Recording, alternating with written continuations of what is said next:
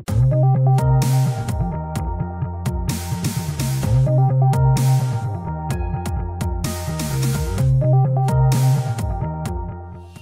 Group's value proposition in the field of unmanned undersea vehicle is based on the 2 days Naval Forces take not to replace surface ships and submarines, but to propose their tactical capabilities. The D19 is a UUV, which stands for Autonomous Underwater Vehicle, that is part of the UUV family.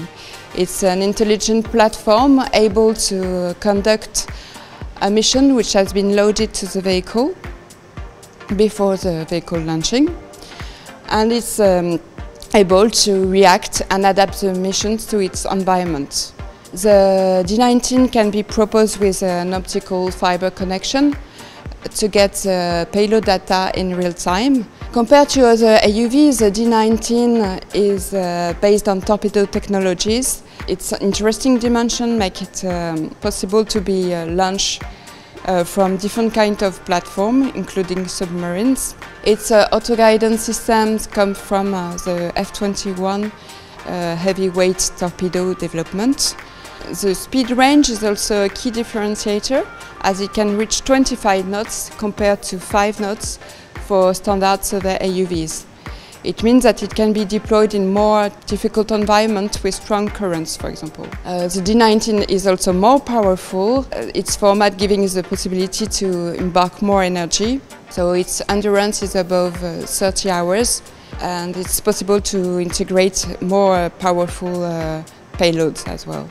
It's even able to tow an array in its target version, the D19T, which is specially designed to simulate a submarine during torpedo exercises. So the applications for the D19 family are very large. This modular architecture makes it possible to fulfill different missions, from ISR operation to jamming functionalities. Is the development of the D19 UUV still ongoing? Of course, we are focusing now today on the sea trial of the D19T, the target version. Do you have any customers nowadays? Yes, this version is about to be delivered to the French Navy, and we are proposing this version to other customers as well.